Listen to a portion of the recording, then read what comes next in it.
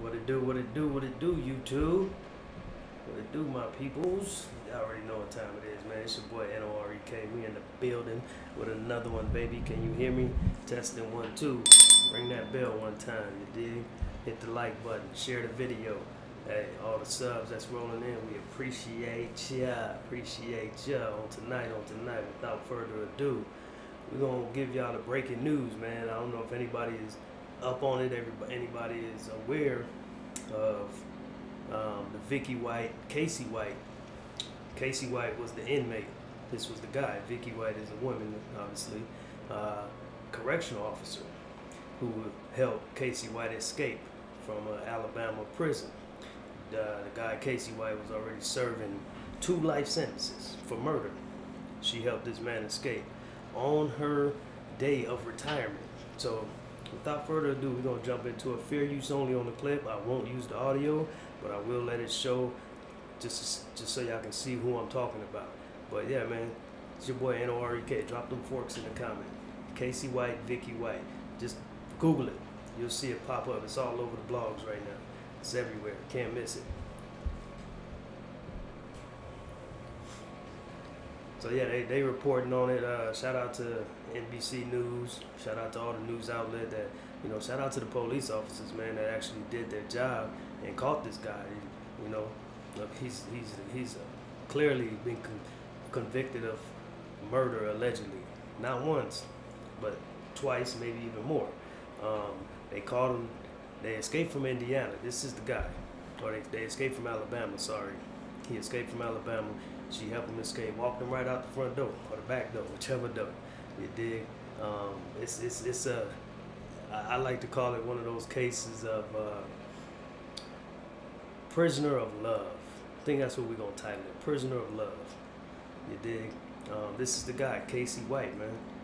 You know, look like an average Joe, right?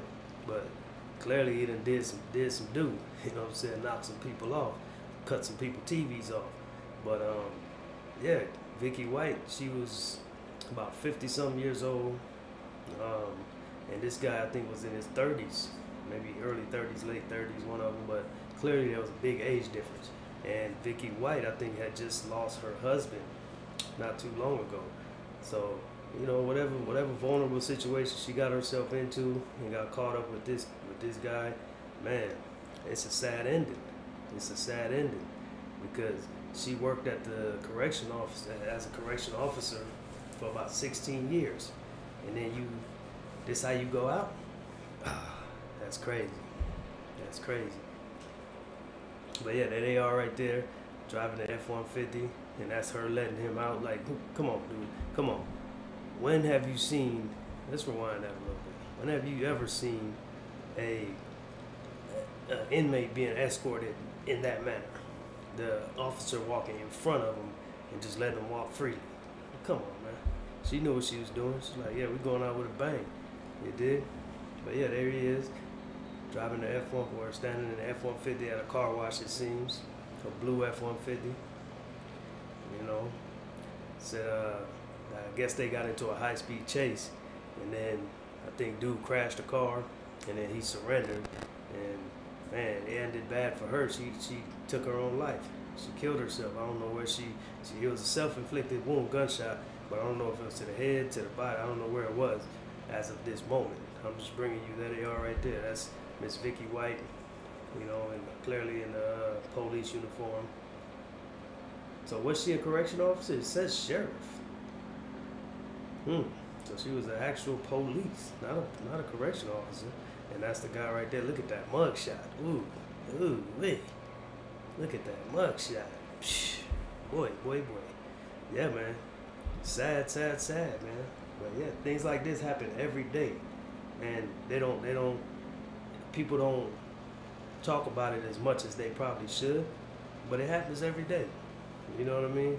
It happens every day. These are the kind of crimes that kind of go swept under the rug. They talk about it for a minute. Look. Y'all see that? Y'all see how she just kind of let him right out? She walking in front of him. Like, who does that? Look how she holding the door. Like, come on. Trying to get up out of there. Like, I feel her. You know what I'm saying? Like, hey, we on the move right now. We got to bust a move. I ain't got time to play with you. Look like she got on gloves, do she? Look like it. So yeah, she holds the door, boom. He walks out. You know what I'm saying? Free man. At that point, a free man. She got the keys, gonna take the shackles off of him and keep it pushing up the road. And then to make matters worse, she sold her house. She sold her house for half the price of what it was worth. She sold her house for $90,000. There she is again. Sold her house for $90-something thousand, half of what it was worth, and got on. So she already knew what she was doing. Like, even if she would have survived, they would have hit her upside the head with, you know, so many charges of, you know, helping an inmate escape. Like, first of all, you was a police officer, correction officer, whatever you were. So they was gonna scrutinize you. They was gonna do you in. So she knew she had to take herself out. She didn't want to face that music. You did. Like, hey, some would say that's the weak way out. Like, she took the chump way out, but hey, she did what she thought was best at the moment. She didn't want to go have to face her peoples. Like, whatever her reasoning was behind even getting involved in it. Like, hey, I don't know. Maybe she would claim insanity or something of that nature if she would have pulled through the gunshot, but they said she didn't make it, you know. But yeah, man, y'all tap in, let me know what y'all think about it. There they go right there on surveillance, passing the gas station. Yeah, it's real live, man. It's real live out here, man. Real live, man. Y'all think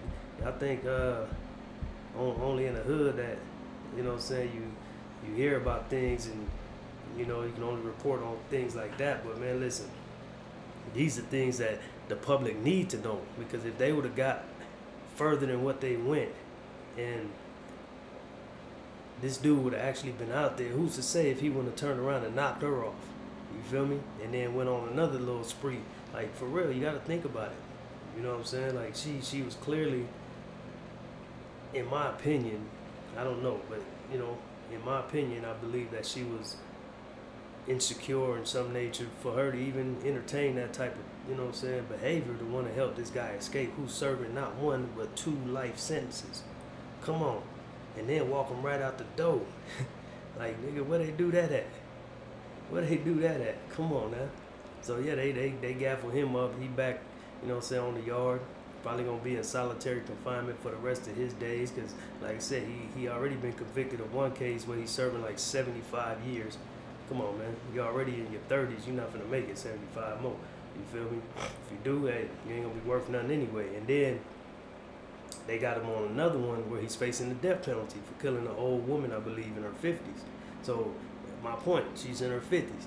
You want to help this dude escape, and come on, man. He was just waiting to get a little further down the road, and he was gonna knock you off, and then be on the news again.